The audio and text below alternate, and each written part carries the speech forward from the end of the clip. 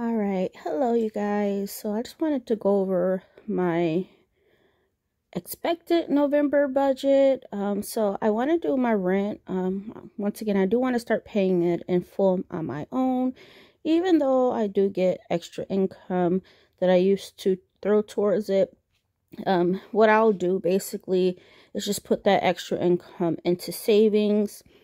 I do want to let you know I did get my lease renewal documents, and I signed up for another 12-month lease, and it's increasing by $57, so close to $60 more.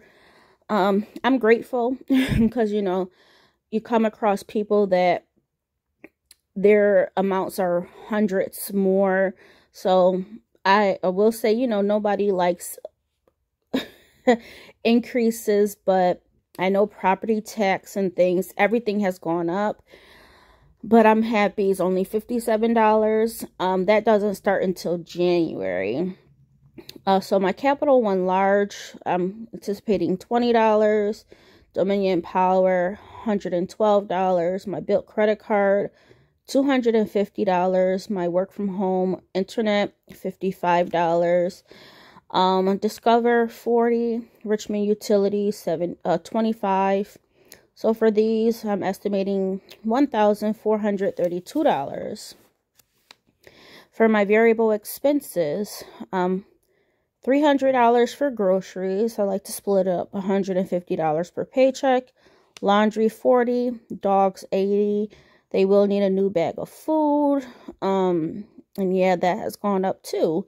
House items, $30. Maintenance for me, I put down $50. Fun, I'm doing nothing. Our $400 savings, I want to put $90 towards that. My $15K savings, $670. My allowance of $100 and gas of $100 for the month. I will say this, today is Saturday, the 14th, I guess, because yesterday was Friday the 13th. So I haven't been back to Amazon just yet. Personally, I just haven't been feeling well, but hopefully I do go back today. So yeah, that's going to be for variable expenses. That's $1,460. So altogether, my everything will come up to $2,892, which in this case would be okay if my paychecks were full. But I will say, because I used 29 hours of unpaid time in this last paycheck, yeah, my next paycheck will be lower. Oh, Candace. But yeah, I just wanted to let you guys know that my next paycheck will be lower, but it's okay. It's okay. We'll make do with what we have and make adjustments as we go along between paycheck 1 and paycheck 2. But yeah, that's where we're at. Usually that's going to be good. Figuring that I take home pay is usually around $3,000 altogether.